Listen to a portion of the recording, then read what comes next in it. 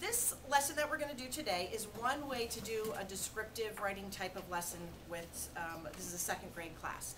I have done different kinds of things before. One thing I'll do sometimes is to have them create something first.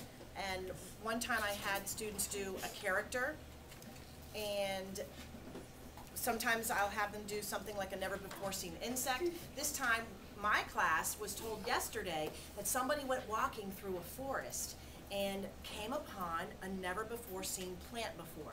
So this is a two-part lesson. The first day you would have your students create something. You can relate it to your curriculum.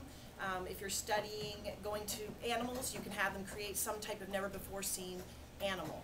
So my class, because we've been studying plants lately, we're told to create a never before seen plant. So yesterday all students created a never before seen plant that looks amazing and that is amazing. Boys and girls, can you hold up your plant, please, for Mr. Bedware?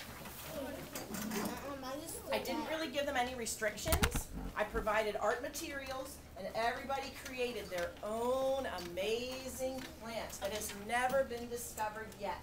All right, put your plants down. All right, so that's the first part of it. I think it's really important to have them be involved in creating something for themselves first. Okay, today we are going to have our chance to tell the world about our plants because people don't know about your amazing never before seen plant yet.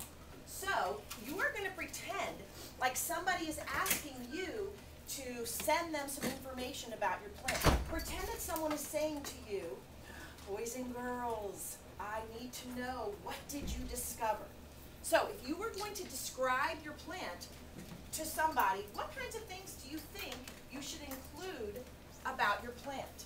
What kinds of things should you tell about your plant? Lucky. Their name. Okay, the name of your plant.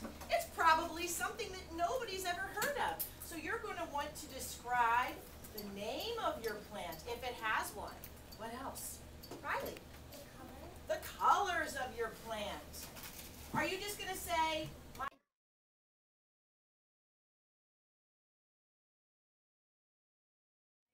one variation of this is to have them, after they finish creating the plants and creating their descriptions, you can, as a teacher, you can collect the descriptions and you can the next day put up all of their plants on a wall, like on a bulletin board, and then you can have each student come up and read their description and then try to have the students match their description to the plant.